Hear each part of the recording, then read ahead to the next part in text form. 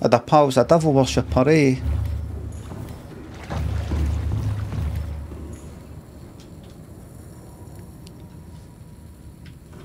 The pal was a Satanist, eh? He said he was into Satanist. He said it's not really about the devil, it's just like about Satan just represents just like no, like holding out for hope and like praying and things like that and worshipping God and hoping for that. It's just like getting on with things and just helping people. It's kind of like a humanist thing. I went, alright, but then he got a drink on him one night and he admitted to me it actually was about the devil. All that stuff about it not being about the devil, that was just the devil's way of tricking you into selling your soul to him, eh?